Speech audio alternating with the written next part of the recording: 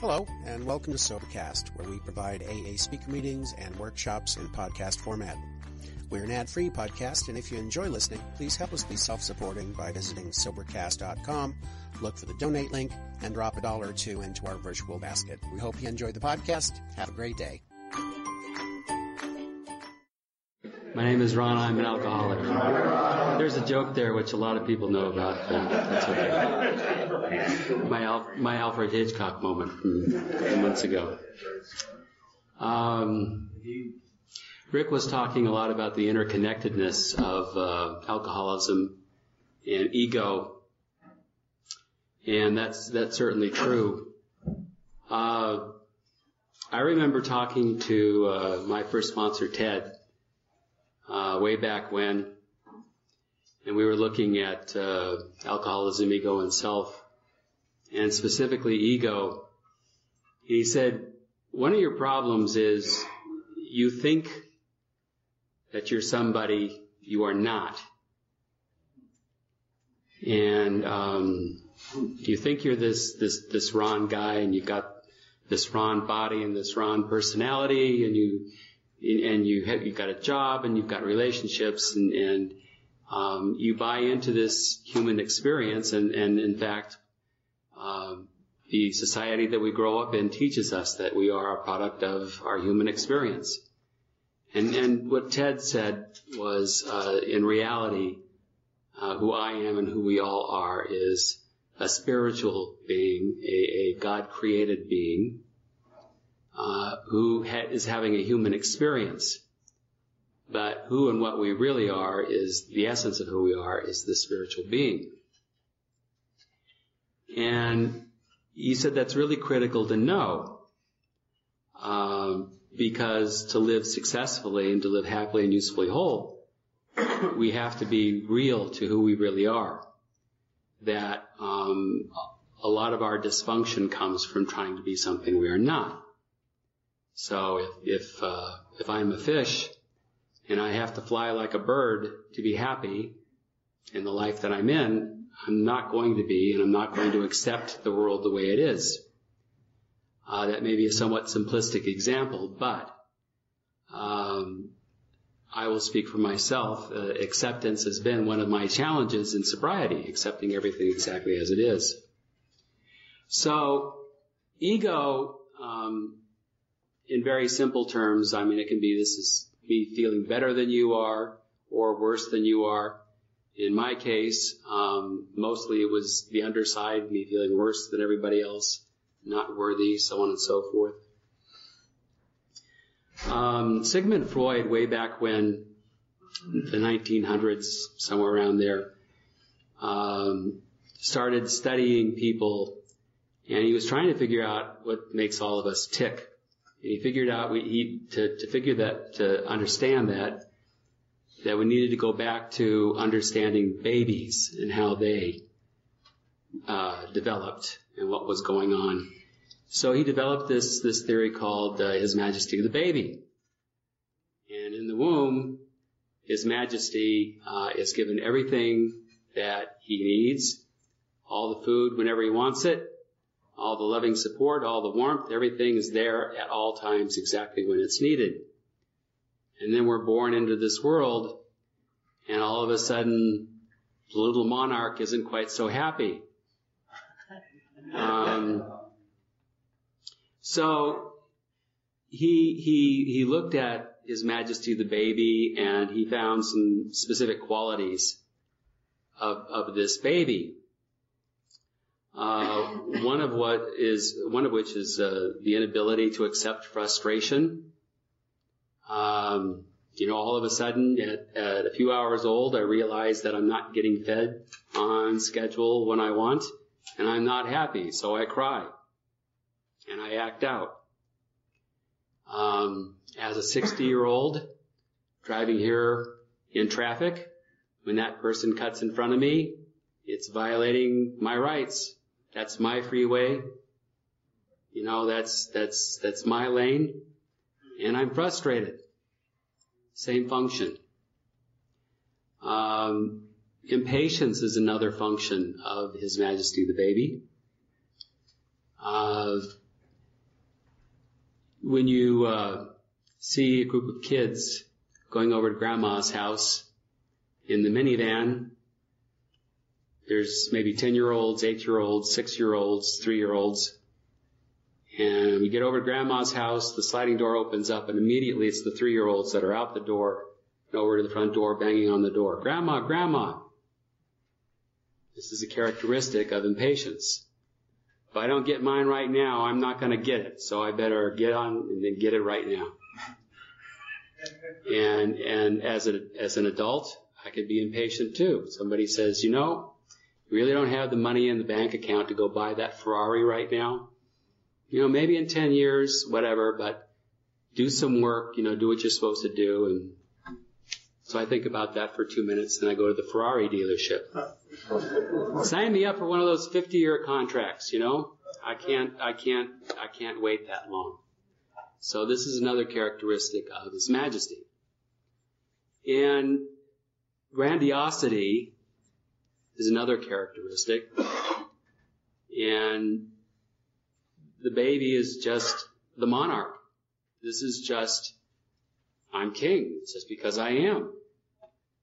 And how that works out in adulthood is, you know what? I just deserve that because my name's Ron. That's all there is to it. And I get upset with you or other people when things just don't happen the way the monarch wants. So these are characteristics of all babies, but we find out later on from a gentleman named Harry Tiebout that they're really characteristics accentuated in the alcoholic. Sigmund Freud, when he was developing his theories and developing psychoanalysis, looked a little bit deeper, and he came up with some theories about how we are made up psychically. You know, in the book it tells us we need to have a psychic change. And he said there's really kind of 3 aspects of the psyche. The first one is called the id. And this is kind of like the instinctual, the needs. This is the need to be fed. This is, you know, mommy changed my diapers. This is all that kind of stuff. Later on as an adult, the instincts that they talk about in step 4 would be part of the id. This is a need to have everything right now. As we develop and get a little bit older, perhaps a month or 2 of age, Freud observed that we develop something called the ego, spelled with a little e, and that this ego was a moderator of the id, and it was an idea that, you know what, if I can just put off that need just a little bit longer, maybe a half an hour, maybe I'll get something even better a half an hour from now. I start figuring this out as a baby a few weeks old. So this little ego starts developing.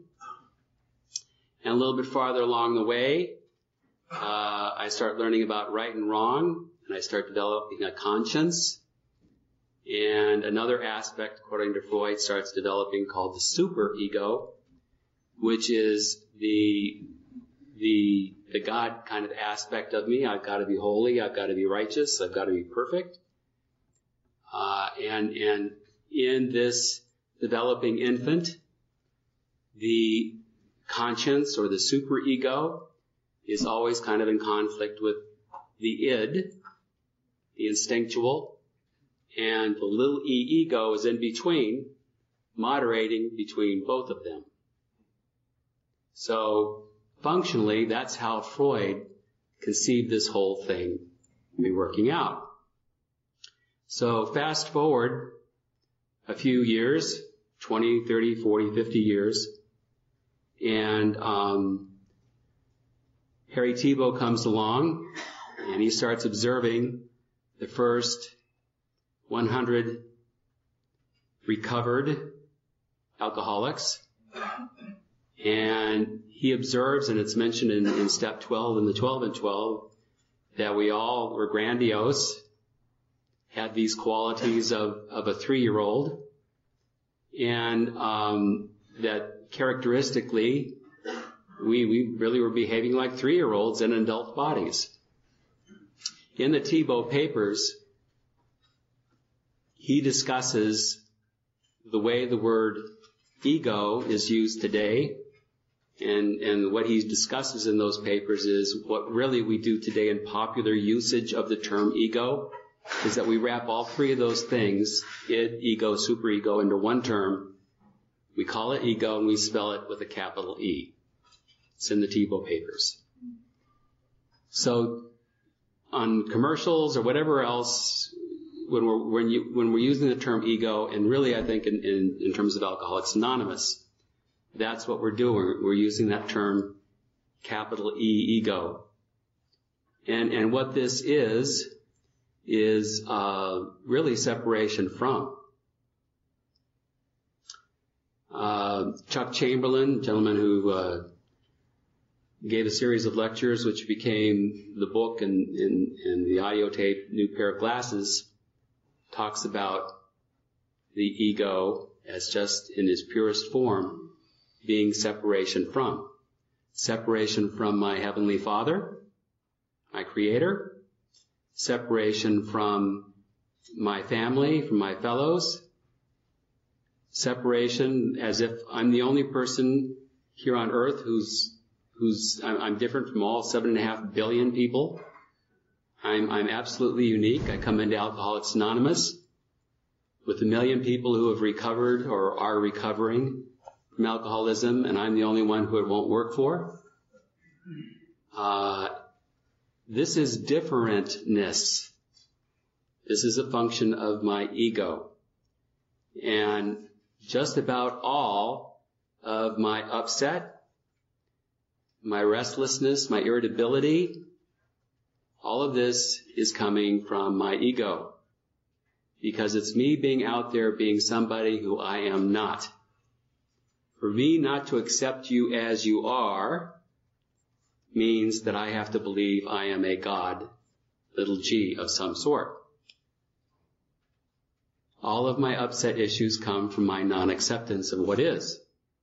If I really, truly believed in God and turned my will and my life over to the care of that power, what issues would I have? God's the director, I'm the foot soldier, end of story. So for me to have a position on anything has to involve my ego, has to involve my separation from. And this is where obviously a great deal of our work in Alcoholics Anonymous is. I will tell you that in my first 5 years of prime time and doing the spiritual work that I was doing, I did my level best to smash ego. That's what it says in the book, smash ego. More about alcoholism in the big book. Thibault talks about ego reduction happening through humility and surrender. In my readings of the Thibault Papers, I don't recall of anybody or Harry Thibault saying that anybody can ever get rid of ego.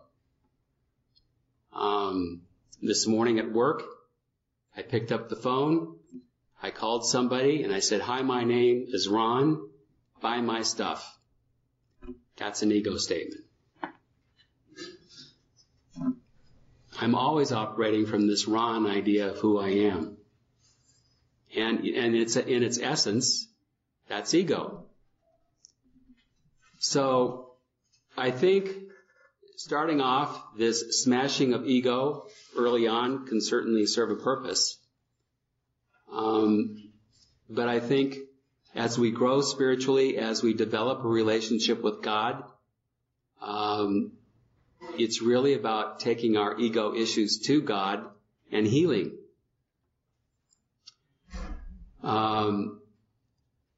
Part of my own personal process early on was understanding a lot of this material that we talk about here in Prime Time and in Alcoholics Anonymous.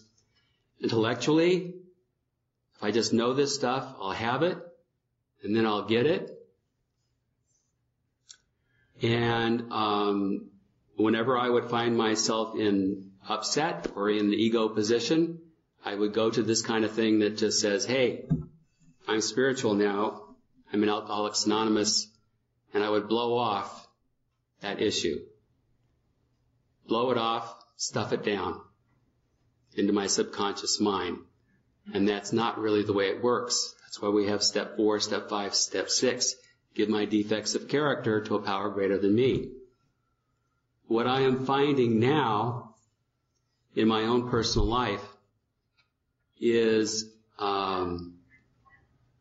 understanding my ego issues and my separation from God can be used as a portal or a doorway into a fuller and more complete relationship with God.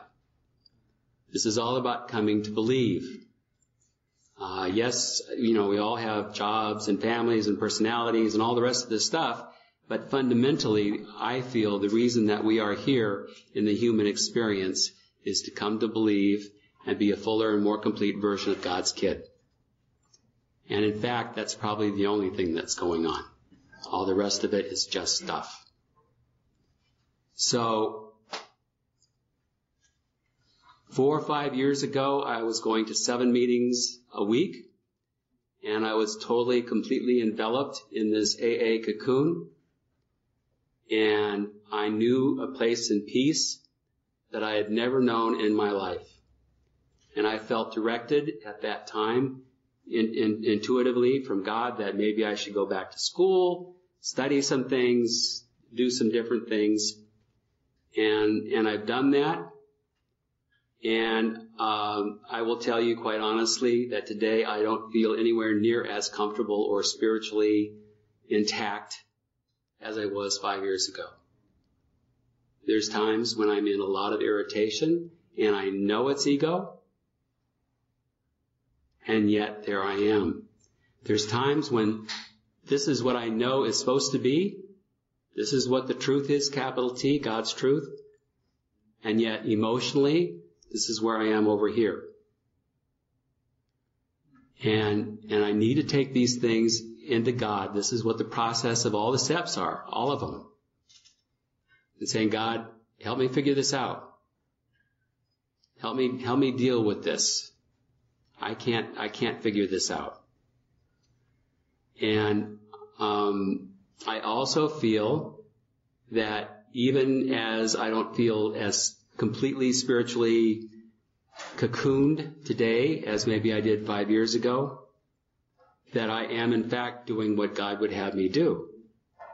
That what I'm supposed to be doing here is going into this stuff, going into my ego issues head on, as uncomfortable as they are, as painful as they may be, go into that stuff and bring God in with me for my own personal healing.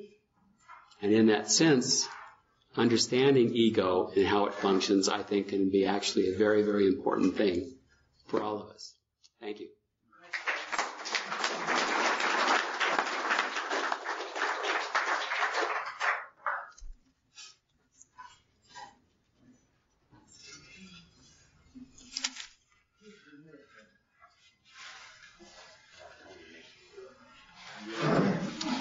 Can an alcoholic obtain/maintain a healthy ego that has confidence in one's abilities or skills?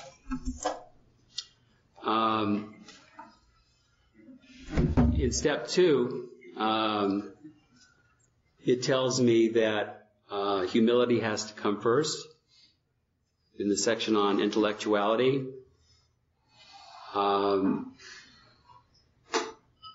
at some level, I don't think I'm ever going to completely get rid of my ego, and yet I'm striving to develop as God would have me develop. So, I guess it depends upon what you call me. the alcoholic. On the power of Ron, the little g God kind of me, no. The answer is no.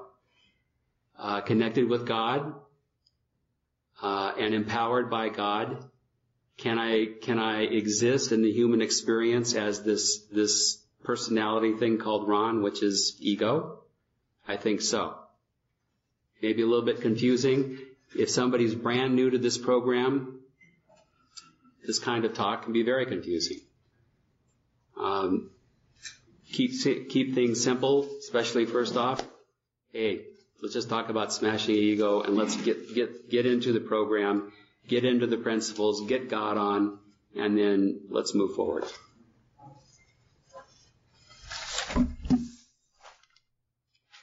When does the monarch baby grow up? How is this accomplished when denial isn't said out loud, but is still hiding in the subconscious mind? Great question. When does the monarch grow up? In the moment that I'm in, with a power greater than me. I can be in wow land 5 minutes from now. I mean, it's just the way it is. How is this accomplished when denial isn't laid out? In step 6, it tells us that self does not reveal self to self. Without a relationship with God, I can't see this stuff. So denial is going to block any growth, any release of ego or those issues or becoming more one with God. So it's all about God empowerment.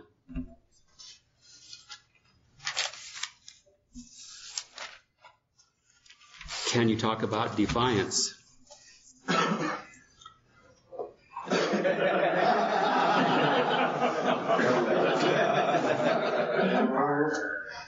Yeah, it's part of the grandiosity and the aspects of the ego. In defiance in the book is we are told that defiance is the outstanding characteristic of us, empowered by the power, in my case, of Ron. So, empowered by Ron, I'm not going to be in acceptance of anything. I'm going to be in defiance of everything. The nature of who I am.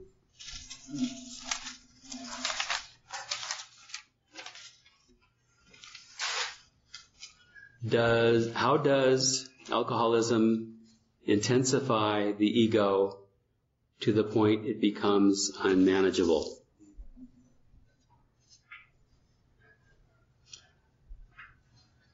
Well, again, first of all, if I have one of those things and I'm not treated in the moment that I'm in, I've got them both.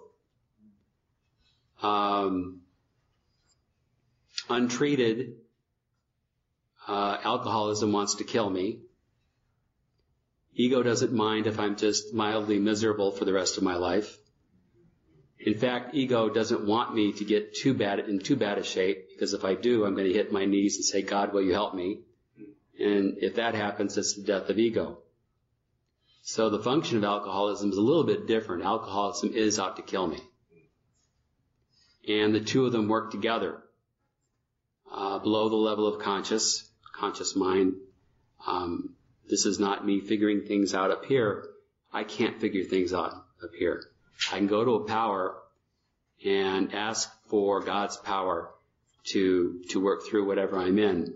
But I have to bring the willingness to the situation there.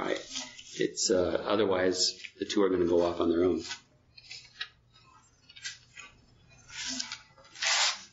Is having an opinion always bad? And there's a second question that I'll get to, and it's actually a great point. We just had an election, And I don't know if you were watching some of the commercials. If you were in Ohio, you were probably ready to shoot yourself. There was a lot of venom and a lot of all kinds of just bad energy going on.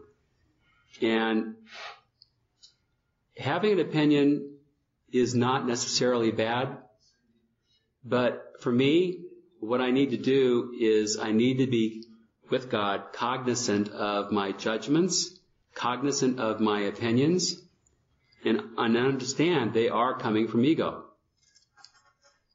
God doesn't have a contrary opinion of you, vis-a-vis me. We're all God's kids. We're all equals. All of my positionality is coming from ego. I've been working through an issue over the last week or so, and I've been in my daily doings, I've been thinking about non-attachment, non-positionality, and humility. And I've been talking to myself over and over. This is where I need to be, because the position comes back in. But I'm right. I know I'm right, and I can prove it. It's right here. And you're wrong. I need to understand that's an ego position. Now, I might theoretically be right, and you might theoretically be wrong, but it's still an ego position. And if I'm not aware of that, that's going to take me off someplace else. I'm going to be in ego and alcoholism moving forward. I have to look at all my positions, all of my opinions. Second part of the question is ego always bad? If I have a power in my life, empowered by God, I'm going to be moving forward in a way that I should be moving forward, regardless of ego. If I'm treated, ego's treated. Again, semantics or whatever, I don't know that anybody ever gets rid of ego. I've been at a meeting where somebody who knew a whole lot about Alcoholics Anonymous got up, and this person said that this person had completely gotten rid of their ego. And I said, hallelujah.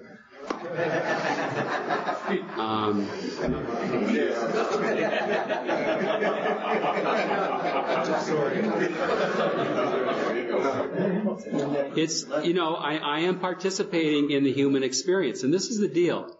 If I have a power greater than me and a real relationship going on, why can't I get involved in politics? Why can't I take on a certain kind of cause? Why can't I do something in a positive way, contribute something positive to the world, if that's what it seems my abilities, if that's where they are? It's all about a power, and it's all about being empowered by God. If I've got the power with me and I'm doing what God would have me do, the rest of these things are going to fall into line. It's not me doing the doing. I'm not the person in charge. So it's really, it's where's the power? Time-wise, we okay? One more? Okay. Please speak about what it means to you when it said, the road gets narrower. Okay. Trying to think of the term, if it's the straight gate or the narrow gate or whatever they talk about. As I move forward in the program of Alcoholics Anonymous, and I grow spiritually, I become a lot more sensitive to these ego issues. I can't get away with stuff and be all right and be happy the way I was in earlier times. This is actually what's been going on with me in the last week or so. This issue is like one of those lingering hangnails or whatever that's going on. And 6-7 years ago, it probably would not have bothered me. I would have blown it off. But I really notice these days when I am in irritability, or when I just know that when I'm not in a good connected place and I'm not feeling happily and usefully whole, I know where that comes from. It's not him out there that did that to me. It's not her. It's not them. It's as within, so without. I'm responsible for all of my upset. It comes from me and no place else. So I know where it's coming from. And yet there's times when I'm just in it. And I can't, I just can't seem to resolve it. And I know this is where my growth is coming from. This is where God says, okay, kid, here's your opportunity. Step 6, let's go for it. The road does get narrower. I'm trying to get into a new profession where I'm dealing with a whole lot of anxiety and depression and helping folks work through their stuff. And sometimes my job is to take on their stuff, to hold them psychologically and be with them. And I feel that stuff. Sometimes I go home at night on the freeway, the 405, and by the way, I have at least 2.5 hours of spiritual experience on the 405 most every day. And I'm on the freeway at 9:15, 9:30 at night, and I get on there, and the whole thing is stopped. It's, well, use your own expletives here. And that's a spiritual experience. There's my opportunity for acceptance. It's me in an ego position. And I have a choice. Do I want to be happy? Do I want to have peace in my life? Like I say I do at all these meetings. Or do I want my ego position? Do I want to be right? Or do I want to be happy and be at peace? That's the deal.